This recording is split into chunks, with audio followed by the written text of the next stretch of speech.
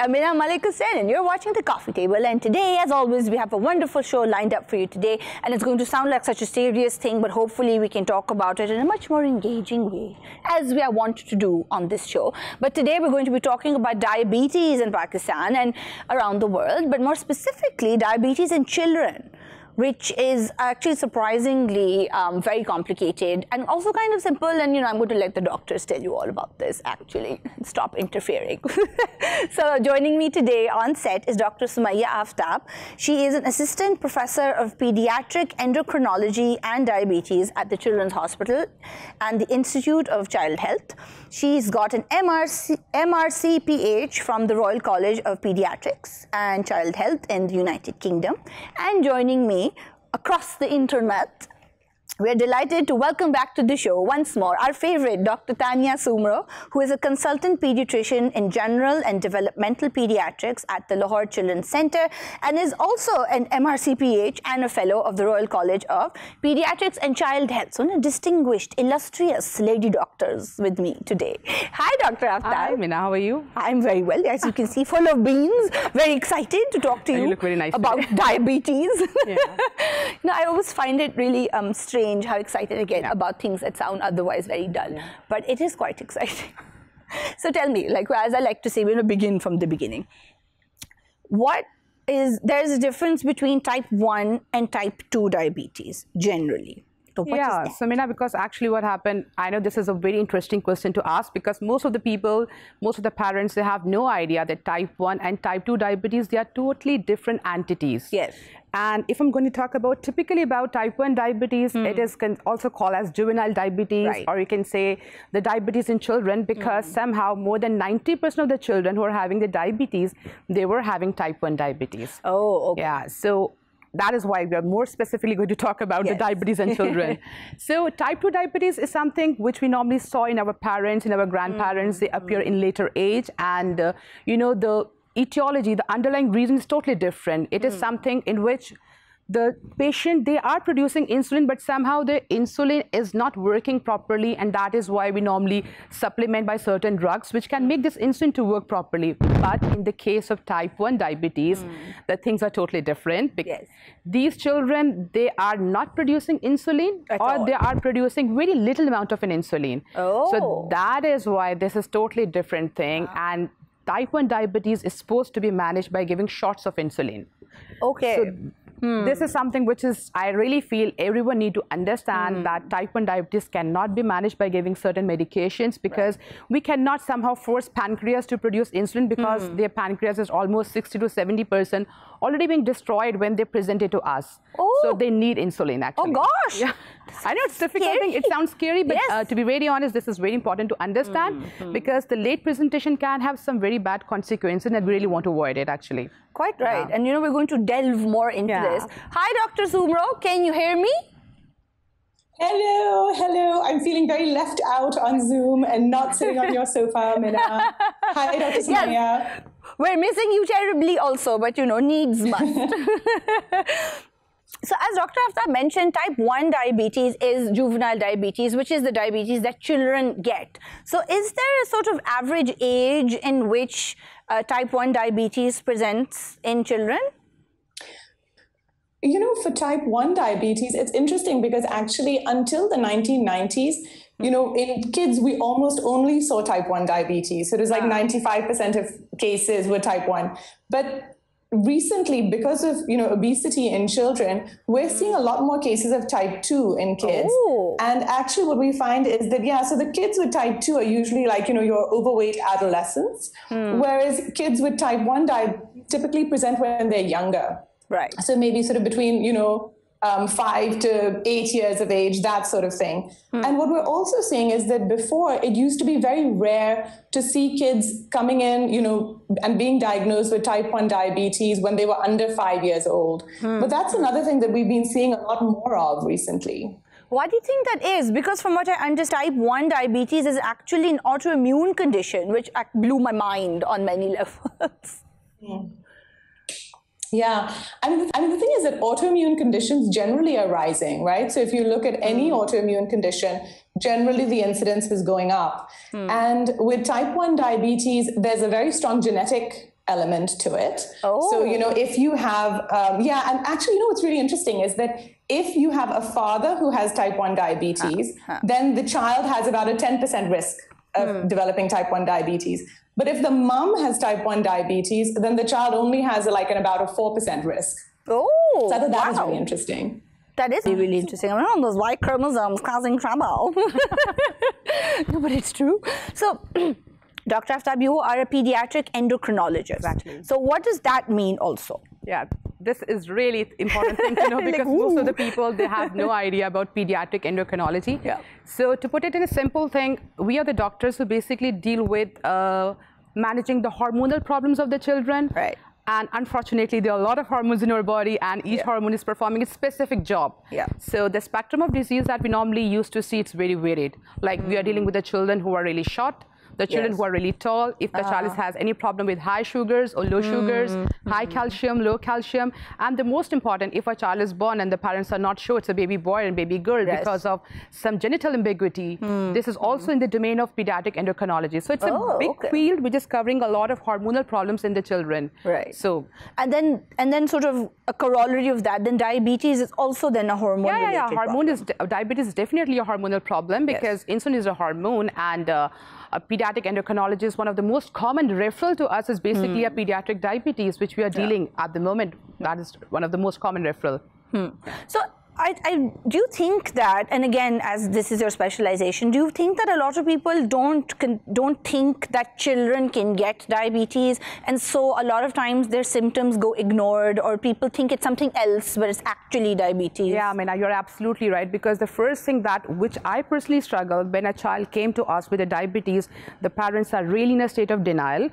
The problem is that the duration of symptom, it only lasts for a few weeks or few months. So it is not like they're having a symptoms for quite a long time. Okay. The most common symptoms are like they really want to drink a lot, they're feeling thirsty, they're peeing a lot, they really want to urinate a lot, and they start losing weight because of unknown, without any reason actually. And then at the same time, they're feeling lethargy, tiredness, and sometimes the children start feeling hungry. In spite of that, they're not putting on weight. And so I think on this platform, we can use this platform for a message. Please, if any one of your child has a complaint of increased urination, feeling thirsty because of no reason, and at the same time he's losing weight for no reason, you need to consult a physician to check at least a blood glucose. Because, Mina, this type 1 diabetes symptom, they last for a few weeks, a few months. It is quite different from type 2 diabetes, which can present asymptomatically sometime, and which can present with a long history of this polyuria, increased urine and increased thirst.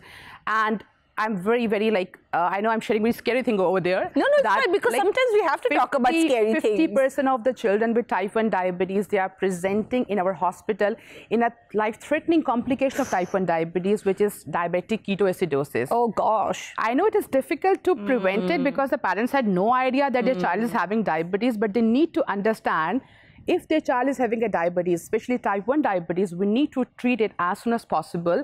Otherwise, the consequences could be something very alarming, like DKA, and which should be managed aggressively. So, Dr. Soomro, if parents don't have, if one doesn't have a family history of type 1 diabetes, or maybe any kind of diabetes, so I think what I'm basically thinking of is that a lot of these symptoms that Dr. Aftab mentioned, being thin but being hungry all the time, and a lot of times, as a parent, one would think, oh, maybe you just have worms, or if you drink a lot of water, then you pee a lot, or that's because you were drinking a lot of water, and we don't have a family history of diabetes. So how do you know that this is something that's not normal? Well, the thing is that for me, it's actually a change in what the child is normally like. So sometimes you've got a child who's always been slim, but actually has a good appetite, eats well, is growing, isn't losing weight, right? Whereas, as Dr. Sommayya said, one of the things that you really worry about is a child who is losing weight. So with most of us, if we have kids who are eating well, they're not getting thinner. They're actually growing. That's true. The other thing that I see a lot... Yeah, the other thing that I also see a lot is because I do bedwetting clinics. So, when you have a child who's actually been toilet trained, and, as Dr. Sommayya was saying, in type 1 diabetes, you'll get increased urination, increased drinking of fluids, and you might get a child who was previously dry at night who suddenly starts bedwetting again. Or a child who was toilet trained in the daytime who suddenly starts having accidents in the daytime. So for me, that's always a little bit of a red flag, you know, that a child who was previously dry for at least 6 months, who suddenly starts having problems again, I would always check for diabetes. And I'm trying to I'm like, is anyone wetting the bed in my family? No, but actually, I think these are really important things to notice because, you know, with children, it's tricky because, you know, as parents, we aren't that informed about these sort of medical symptoms. And I feel that that's also important to have regular checkups with your pediatrician, even like baby checkups, sort of every 6 months to kind of see what's the situation. We're going to take a very quick break here and come back to this fascinating conversation about diabetes in kiddos. Stay with us. Welcome back to the coffee table. We're talking about diabetes in children, also known as a juvenile diabetes. I like to say the term, it makes me sound fancy. And we're talking to Dr. Sommayya Aftab and Dr. Tanya Soomro, pediatricians extraordinaire. But you are, it's not funny, it's true. So Dr. Aftab, we were talking about this, and Pakistan apparently has a very high incidence of diabetes. Do you think that generally, but do you think that's because it's increasing or that reporting is better now? Even still, if I'm going to talk about the Pakistan, we do not have any central registry for diabetic patients. So what I had a feeling that we are under-reporting a lot of type 1 diabetes because if you're looking at the most recently reported incidences, that is basically center-based. Like I'm reporting my center and someone reporting its center. They said like it might be 1 to 2% or 1 to 2 per 100,000, which is honestly, it's not a true sort of an image. But yes, you're right. If you're going to talk about the start of the 20th century, it was considered as a rare disease, but now it's looked at, it's becoming more prevalent. So talking about the exact incidence in Pakistan, we don't have a right answer because it is very underreported. There's no central registry with the government. Really need to think about because if you really want to have a good insight of what's actually going on, we need to have a proper registry for that. Because then I feel like that's where then we are able to kind of make better policy decisions, better health care kind of management happens. But I do agree with you, Mina, because if I'm going to talk about 10 years back or 20 years back, the people has no much orientation about what is type 1 diabetes. But now they're getting more oriented. We are receiving a lot of referral from different cities from pediatrician, which is very good for me. They are now realizing that this is a special disease, a different disease, and a special doctor is assigned to manage it because management of type 1 diabetes is totally different as compared to type 2. And you need to, and other myth which about type 1 diabetes is that my child can't eat something. I just want to give us some positive picture about type 1 diabetes. Also, the children with type 1 diabetes, if you're managing properly, they can have a normal life. Unfortunately, it's not curable at the moment, but it is treatable. And you can eat anything if you want, but if you know how to eat it. So this is most important. So for example, if someone wants to have a treat in a form of a dessert, if they know how to cover the carbohydrate in that dessert, he can enjoy that dessert.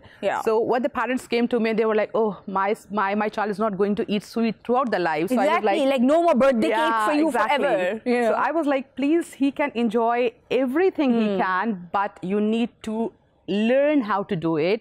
It needs a lot of intensive education. But I'm very happy to share my data that honestly all of my patients, when they started, they were in a state of a panic, anxiety, but after a couple of months they know more than me. Oh, if my child want to take this, you need this one of an insulin unit. So, and I feel very proud of them at that point. I achieved something.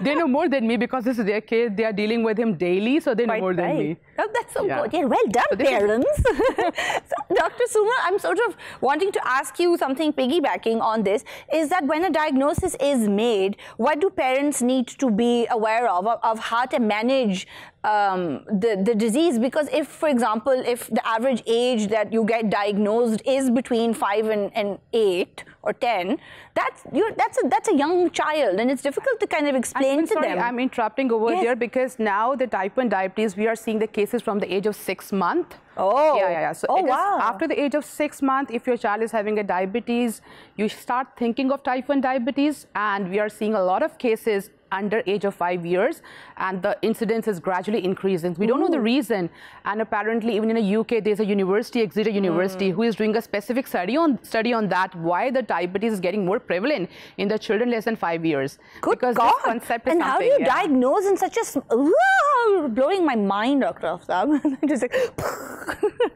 but yes, Tanya, how does one manage with like a 5-year-old and you have to sort of manage their diet, for example, and then obviously they need insulin injections as well. Like, it all seems a bit daunting. It's really daunting, actually. And, the thing is that I feel like for most parents, any diagnosis of a chronic disease is really overwhelming, right? And for something like diabetes, particularly type 1, what most parents immediately think of is, oh my God, but what about the injections? And, as Dr. Sommayya was saying, they're, worried about the diet, that what will my child eat?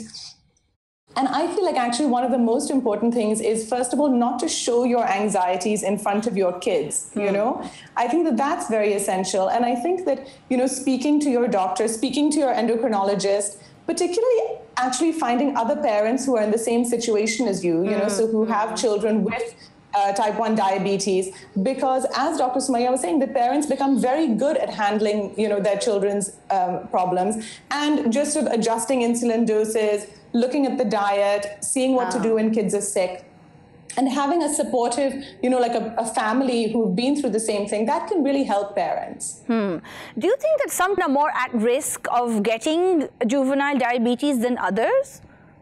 I mean, definitely with type 1, as I was saying, there's the genetic element of it, right?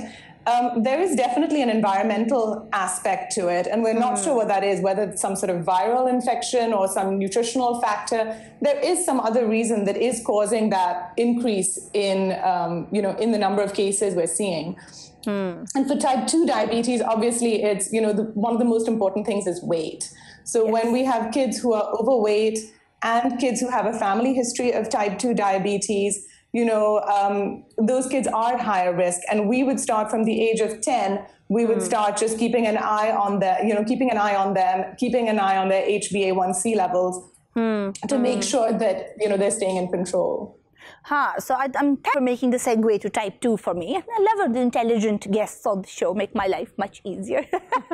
So if we're talking about type 2 diabetes in children, that's a completely different ball game now, because basically what's happening is that you are making insulin, your pancreas is producing it, but it's sort of like not really working anymore. It's kind of, insulin has just kind of lost its potency, so to speak. And weight has a very big important risk factor actually for type 2 diabetes. And I think I agree with Dr. Soomro, as she said that previously we were thinking that type 2 diabetes is not appearing in the children. It's not a problem of the children, but now we can see since 2016 the childhood obesity is considered as epidemic, and in Pakistan it is rapidly increasing, and we are seeing more and more number of type 2 diabetes in the children. So she's absolutely right. Yeah, we are. Why are kids getting so overweight? There are a number of reasons. Number one common causes, I think, is TV time, screen time, and if you religiously follow the WHO recommendation, I think we can achieve a lot of things. But what is the recommendation? Apparently, what they feel that if you really want to prevent obesity in the children, what you need to do, please reduce the screen time of your children. It means if a child is less than 2 years, there should be no screen time. After the age of 2 years, just less than 1 hour till the age of 5 years. And after the age of 5 years, just less than 2 hours. Now just imagine how much our kids are watching TVs. And regarding the... hopefully no child is watching this show. But that, this is very important. And the second aspect is the sleep time. And they feel that we should allow our children to have a very good sleep time if you really want to prevent obesity. Like sometimes the children used to come to my clinic. I was like, what is your daily schedule? And I was shocked to know that they're going to the school from 8 to 3. And after that, there's a karisa waiting for them. And after that, they are going to some sort of a tuitions and studies. And I was like, okay, so you are having a sedentary lifestyle throughout the day. And after that, the parents are offering them a treat because they had done a very good day. They have been studying in the form of desserts and all this stuff. So I think we need to think about our lifestyle actually, because there's no physical activity in the children's life. And the sleep time has reduced a lot, because if I'm going to talk about a children less than 2 years, they should enjoy at least 14 to 16 hours of the sleep. Wow, that's a lot of sleeping. And after the age of 2 years to 5 years, they should enjoy minimum about 10 to 14 hours of the sleep. So the sleep time is very important. And when I say the sleep time, it means a proper night sleep without interruptions. And the third is definitely diet. And diet. And physical activity. And diet is also a really sort of effective way of managing any kind of diabetes as well. And Mina, the thing is that the most important is not the amount of food you're taking in. It's also about the quality of the food, and I must say what type of the food you're consuming, because most of the parents, they have no idea. For example, one of the parents, they came to me and they said, my child is eating nothing, no chapati, no roti, and I was like, okay, can you please bring a food diary? But then I realized, do you know that this single can of Coke, it is equivalent to 2 and 3 chapatis? They were like, oh, we have no idea. This single brownie or a cupcake means your child has taken 2 or 3 rotis. Do you have this idea? Then we realized that a lot of the problem in the type and choices of the food other than the amount of the food. So this is important. And physical activity, of course. We need to increase the physical activity. Yeah. And a lot of times, like, recommendations for managing diabetes is losing weight and getting exercise and drinking a lot of water. So, Dr. Soomro, let's say that, and I think that Dr. Aftab also mentioned this, is that a lot of type 1 diabetes goes undiagnosed for a very long time. So what can happen if your child hasn't been diagnosed at the right time? Like, what can happen if your diabetes goes undiagnosed? Well, the thing is that you know, with type 1 diabetes, it isn't a long time. So as Dr. Sommayya was saying, it's, you know, days to weeks really, you know, at the time. Whereas it's type 2 diabetes that can go, usually, you know, it's often asymptomatic and can be picked up on just incidental, you know, urine tests or blood tests that you get done. But with type 1, you know, a lot of kids are very obviously unwell, because over that period, they will be losing weight, they will be drinking more, they will be peeing more. And the worrying thing is that, you know, a lot of those kids will actually present to us in diabetic ketoacidosis, which is the life-threatening illness that Dr. Sommayya had mentioned earlier as well. What is that? That is basically, you know, where what happens is that in your body, because you don't have insulin, you have glucose that's in your blood, but your insulin is what actually moves the glucose from your bloodstream into your cells where you can use it. You know, you can use it for energy, you can use it to store as fat. When you have type 1 diabetes and you don't have that insulin, you can't move that glucose from the bloodstream into the cells. So the glucose stays in the blood sugar is high, but your cells can't use it. And because your blood sugar is high, you start peeing it out, you pee more, you actually get dehydrated, and you start to lose weight because you're having to use other sources of energy. And when you start to break down your fats, that's what actually produces, you know, the state in your body that we call diabetic ketoacidosis. Oh gosh. And does that present itself a certain way? Because I know that I think one of the indications is that your breath smells fruity. Yes. Well, kids with DKA are very sick, you know. So those are the ones that come in, you know, they're the ones that we're always, you know, I'm a general pediatrician, obviously Dr. Sommayya is an endocrinologist, but as a general pediatrician, those are the ones that we are the most worried about. You know, they come in, they're often, you know, in a coma or almost comatose. They're very, very sick. Oh my God, they're in a coma. And the interesting thing is that like 40 and 50% of the children with type 1 diabetes, they first presented with DKA. And Mina, it's not like in Pakistan, even while I was working in UK and in other part of the world, the problem is the same, because the parents have no idea that their child is going through something called diabetes. Yes. But as Dr. Soomro said very well, that if you feel that your child is weeing a lot for a couple of days and at the same time he's having any difficulty in breathing, if you feel he's smelling something different, if you have any concern that he's not well oriented, please go to the hospital, because DK is a life-threatening complication, but it is treatable. We can save a life of a child if the child reached timely. For me, like if we are seeing about like 50 or 60 patients of diabetic ketoacidosis in a 1 month, I think maybe 80 to 90% we are saving, and these children are going back home. Few. So yeah, but few of them are those who presented very late. Actually, they are in a state of denial. They said, no, my child is not having a diabetes. They are going to a different hospital because someone declared that this is a diabetic patient. We need to start insulin. So please do not get scared of it, because all the doctors and all the staff are there to just save the life of your child, actually. Do you feel that you get parents who are resistant to the idea? Definitely. But I don't blame them, actually, because being a parent, it is very normal to accept a big diagnosis of a chronic ailment. And this is a moment when you really need to support your patient and family. So many times I used to tell my patients, please take your time, but let me manage the patient at the same time. Do not stop insulin. If you want to take a second opinion, you have a full right to take a second opinion. The first thing which I feel about the parents is start blaming themselves. So they feel, oh, because my child is eating a lot of carbs and he enjoyed certain parties which is containing sugary fruits and sugary juices and stuff, it might be responsible. I saw the parents fighting in the clinic. Oh, you asked the child to eat all the stuff. Quite right. So at that point, we really need to support them that please, please, please, type 1 diabetes is not related to the carbohydrate intake before diabetes. It is something which runs in the genetic makeup, and somehow some environmental factor trigger it. If you're going to ask me what is the one cause for it, I am unable to pinpoint. Even a lot of research has been going on how to prevent type 1 diabetes. We cannot prevent type 1 diabetes at the moment. But yeah, maybe I'm very positive person. Maybe in the near future we can come up with certain answers. But yes, the parents are not supposed to get blame game. It's not because of the parent. It's not because of the sweets. It's not because of the candies. It is not because of the weight even. Because sometimes we know that because of increased incidence of obesity, that obese child can also have type 1 diabetes. Yes. Yeah. So it is not related to the weight.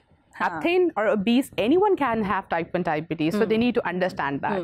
Well, I think that's very important because it's true, and I think that even generally with diabetes, when we think about it, it's like, oh, well, you know, you ate a lot of sugar when you were a child, that's as an older person you got it. But that's just simply not true. So what other treatments are there at the moment? Has this sort of, I'm sure it's improving day by day with research to kind of manage type 1, let's say, diabetes. Mina, managing type 1 diabetes, if you want to ask me a single answer, is insulin. Yes. And there is definitely insulin at the moment, but you need to decide about how to give insulin actually. We normally used to give shots of insulin daily, depending upon how your child is going to eat and what amount of carbohydrate in the meal is. And now there are different ways to give insulin. Some are giving insulin in the form of injections, some are using pens. There are pumps available, even the pumps are available in Pakistan, but they're very expensive actually. So this is how the treatment is. But so what's a pump? Like it's a little device that gets fitted to you? Yeah, it is a little device that is somehow attached to your body and it is continuously giving insulin to your child. But again, in a pump, if your child want to eat something, you need to somehow put certain values at how much carbohydrate my child is going to eat, so it can adjust the dose and give that bolus. Even I think the pump look very fancy in Pakistan, but before moving to the pump, the patient should have and their parents should have very intensive education. Because in the end, it's a device. So if there's a device failure, you need to know how to move back to your pens, which is the basic. Absolutely, yeah. And also, this also sounds like this requires a great deal of awareness about meal planning and diet management. And even in UK, where the patient were having the pump, they were having continuous support system 24/7 by the nurses, by the doctor, and by the company who is applying the pump. So we need to understand we need to understand what is going to happen in the Pakistan. We do not have such system actually. We need a whole infrastructure here. Sorry to interrupt, but we're going to take a very quick break here and come back to this fascinating conversation. Stay with us.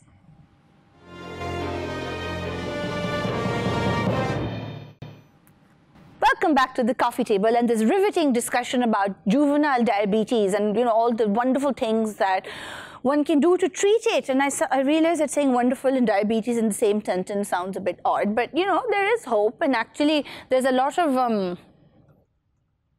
myths about this also. We're just going to talk about them in 1 second with Dr. Tanya Soomro and Dr. Sommayya Aftab, who are pediatricians, and Dr. Aftab is a pediatric endocrinologist. So, we've got a very good panel for you.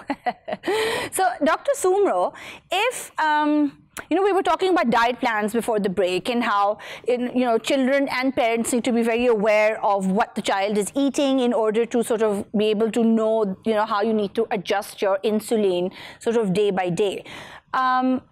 What are sort of common myths that you find kind of percolating amongst the parents that come to you about diabetes? I mean, I think one of them is that people think that you really have to be completely obsessive about what your child can eat and can't eat. And I feel that, as long as you have a healthy, balanced diet, which is what every child should be having, a healthy, balanced diet, and have scheduled meals. So your kids have, it's important for all kids to have a routine. But it's especially important for kids with, type 1 diabetes to have a routine. So their meals should be scheduled. I would normally say 3 meals and 3 snacks. Because if you schedule your meals, then you can also have a better idea in terms of your insulin dosage, when you're going to give it, how much you need to give. Not to skip meals, because that ends up being a real problem, with your insulin if you skip a meal. So I would say that, one of the things parents say is that they'll say things like, oh, my child can't have rice or potatoes. Parents think that their kids can't have any carbohydrates. And that's completely wrong. Kids actually need carbohydrates because if they don't have carbohydrates, their blood sugar will fall too low because they are taking insulin. So I would say that, look, stick to healthy meal choices: meat, chicken, fish, grains, vegetables, fruit. I would just say no sugary drinks, sugary sweet drinks, and, limit the fruit juices, which is what I would say to every child. That's true, actually. That's a really interesting distinction here, because to me, it sounds like a type 1 diagnosis doesn't mean that the child's life is, sort of, God forbid, compromised in a really serious way, because this sounds like advice all children should be following in any case. Yes, exactly. And the thing is that, yes, in terms of, sweet desserts, if you want to have a sweet dessert, you can have it and adjust your insulin dosage. But as we would say to any parent, try not to give your kids too many sweet things. Reduce the amount of, chocolate, sweets, cakes, pastries, processed foods that you would give. So I would say, a fresh, varied diet, limiting the processed foods, limiting the saturated fats, which would be my advice for anyone. Yeah, quite right. And the reason why I'm kind of thinking about this is that it seems like, and of course, you treat patients with type 1 diabetes, that if you manage your type 1, even your type 2, but since we're talking about type 1, if you manage your diabetes well, then the quality of your life is not unlike anybody else's. Yeah, I think this is a very pertinent question, because most of the parents, they start talking, be like, can we send our kid to the schools actually because he's diagnosed with type 1 diabetes? Can my child participate in some physical activity? So please, if the type 1 diabetes is properly managed, these children can have a normal life, a normal life expectancy. They can enjoy everything, but again, they need to get a proper education how to deal with different situations. Mina, there are different guidelines. If your child wants to do an exercise, what you need to do? You need to check your blood glucose, if how much is this, how to give a snack. So everything is in black and white. We always teach the parents about this. Similarly, if what is the guidance for the school? The school should have a proper glucometer. They should know how to treat a hypoglycemia if it happened at the school. So being a doctor, it is a responsibility that if we are dealing with any child with type 1 diabetes, we need to coordinate with the school, let them know that this patient is a type 1 diabetic. If you have any features related to hypoglycemia, that is a low sugar, you need to treat it actually, don't ignore it. But it is manageable. The children all over the world, they were having a normal life.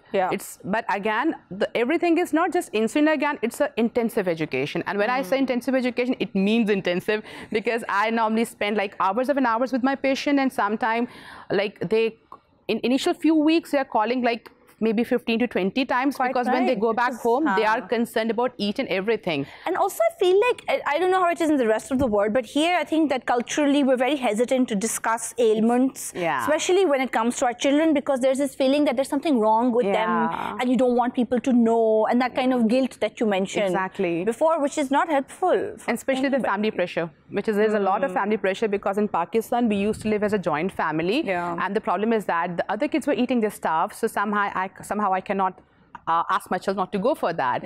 And some other one in the family who said, oh, no, don't worry. Just, he can eat everything without insulin. So please allow him to eat that that's stuff. Simply not scientifically true. Exactly.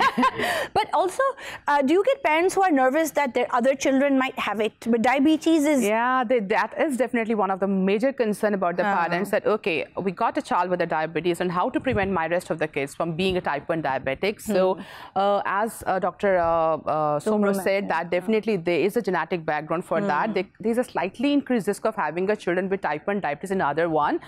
But if you're going to ask me how to prevent it, the answer is simply a no. At the moment, we cannot prevent it, but the risk is very low. It is not like that if you have one child with diabetes, then in every child is going to have type 1 diabetes. It's very rare, actually. So, it's highly that is why I used to tell them in a very positive way. It is very less likely to have your kid to have a type 1 diabetes. It's less like the same incidence as the other kids can expose to. So don't get worried about this. But I know, being a parent, they start checking the blood glucose. Sometimes they start getting certain antibodies to make it show that, oh, my child is having this antibodies. Should I go for further screening or not? So this is the issue. And also because I feel maybe because type 1 is autoimmune, and we don't know why autoimmune conditions happen. There's a lot of sort of ideas around it that maybe if you wean between 4 months and 7 months, if you wean in that window, then it's okay. But if you sort of delay it or you make it too early, you might have, then you might develop it later on in life. Because what happened all over the world, a number of studies has been going on that how we can prevent autoimmunity, and they identified a few risk factors. They feel that these are the risk factors. We observed that if we have this risk factor, the child is more prone to get type 1 diabetes or other autoimmune. As you rightly said, that if you are going to wean before the age of 6 months, might be your child is more prone to get autoimmune diseases. Similarly, introducing cow milk early to your child could be one of the risk factors. Vitamin D deficiency somehow linked to type 1 diabetes, and then certain viruses infections which we believe could provoke to type 1 diabetes. But definitely they are one of the few risk factors. I cannot blame one of them to be a cause of type 1 diabetes. And none of them has been kind of, sort of concretely, definitively proven to be like, yes, this is a direct link here. So but I think these are the few norms. The weaning should be started after the age of 6 months. So this is something which should be practiced even in a normal child, in which we are not suspecting type 1 diabetes. The cow milk should be introduced after the age of 1 year. So these are few things which are very norms, I think, and I think we can practice them being a normal parent to our kids. Again, that sort of same thing that Dr. Soomro is also mentioning, that a lot of the dietary recommendations are ones that you would just have for any child regardless. Exactly. Even the vitamin D deficiency should not be in any kid. They should have the supplement proper vitamin D. Everybody's vitamin D should be like, A+. Dr. Soomro, I was wondering that because type 1 is an autoimmune condition, does that mean that your child's general immunity is compromised as well? Well, so there are two parts to that question, actually, Mina. One is that when your child, that you're right that type 1 is an autoimmune condition. And when you have type 1, so when you have actually any autoimmune condition, you are at higher risk of having any of the other autoimmune conditions. Okay. So if we have a child who's a newly diagnosed diabetic and diagnosed with type 1 diabetes, then we would always, as a matter of routine, check for other autoimmune conditions. So we would check for celiac disease, we check for thyroid problems, we would check, maybe think about things like rheumatoid arthritis or inflammatory bowel disease, any of these other things. You'd have a higher index of suspicion for them. The other part of the question, which was that, with type 1 diabetes, are you at higher risk of infection? And you are definitely at higher risk of infection with type 1 diabetes. And you are at higher risk, so let's say particularly in older adults, there might be issues with wound healing, or that when we have kids who come in with type 1 diabetes, that, they may actually have infections at the time when they present, or it may be an infection that kind of triggers the illness getting worse. So there is a higher risk of illness. And the other thing to be aware of is that even if you have a child who's completely stable on their insulin, who's, the diet is all sorted, the insulin is sorted, when that child gets sick, and kids do get sick, when you get sick, your insulin requirement increases. And obviously, all of us, any of us who have kids know that when you have a child who's sick, suddenly their predictable diet goes out the window, right? Like maybe they're not eating as much as they normally do, or maybe they're vomiting. And all of that is going to play havoc with your insulin requirements and your blood sugar. So it's very important when your child gets sick to be in even closer contact with your doctors, to make sure that actually your child isn't getting worse and that the diabetes doesn't start getting worse at that time. No, I think that's extremely useful. So, Dr. Aftab, do you get parents who ask you that, what if we don't give our child insulin? What will happen?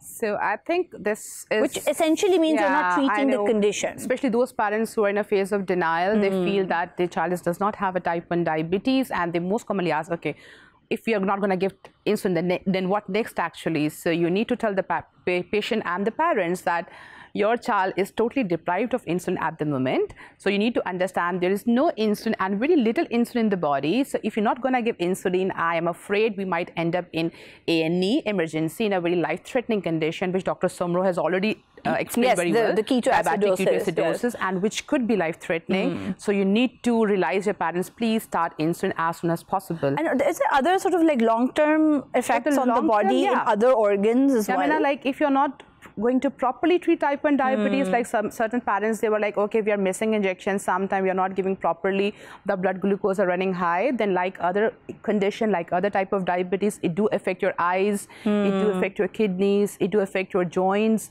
and you can have a problem with your heart, you can have a problem with your cholesterol level, you can have a problem with your blood pressure. So definitely these are the complications, and this is the reason after the age of like 10 and 11 years, when their diabetes duration is more than 2 to 5 years, we start screening them for this complication. So every patient with type 1 diabetes, when they come to our clinic, we do an annual review, which include the eye examination and the kidney assessment and the heart assessment, the blood pressure, the cholesterol level, and the association for other autoimmune disease, as Dr. Soomro has mentioned. So definitely these are the risk factor. And this is a lifelong condition that needs to be managed throughout your life. And as an adult, then you do it yourself.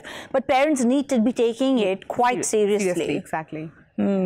It's a very somber note to end the show on, but it's really important to keep having these conversations, I feel, so that other parents don't feel so alone and that there are a lot of people out there. I think in this way, we need to really motivate the parents also that please, you're not alone.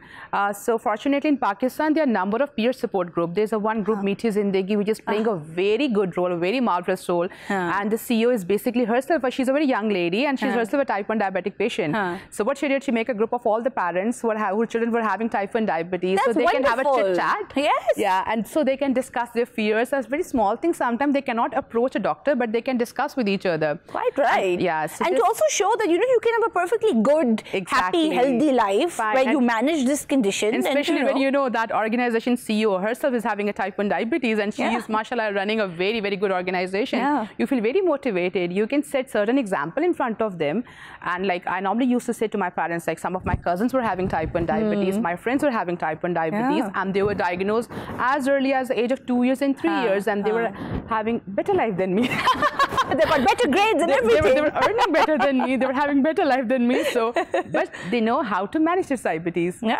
Which is great. I think awareness is the key thing. So thank you so much, Dr. Aftab. Thank you, Dr. Soomro, for being on the show with me today. I have learned so many things. It's clearly a scary diagnosis initially, but with type 1 diabetes, there are so many avenues for treatment, and there's there's no reason why your child can't have a very fulfilled, healthy life, even with this diagnosis. And clearly, there are lots of wonderful doctors here to help you out. Thank you so much for watching the show. If you're watching this on YouTube, don't forget to like and subscribe, and we will see you next time on The Coffee Table. Bye now.